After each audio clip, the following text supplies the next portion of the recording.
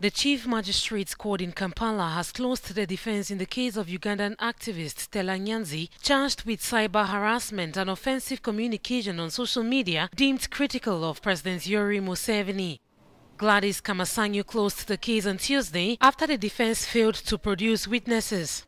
Has voluntarily waived her own right to call witnesses, and this court hence takes it that the accused has no witnesses to call in her defense.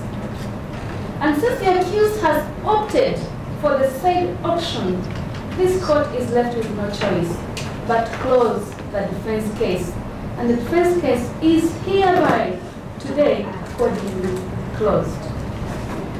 Imprisoned in the country's first psychiatric center in Luzura, the activist had unsuccessfully asked the court to summon some 20 witnesses.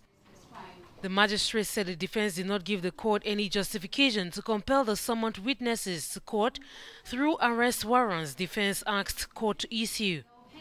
Here we have excessive interference with the defense case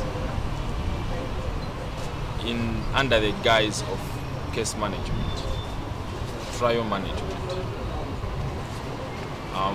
We are therefore not, we've raised these issues before with this court. We are therefore not surprised by the court will deliver its judgment in the Stella Nyanzi case on August 1st.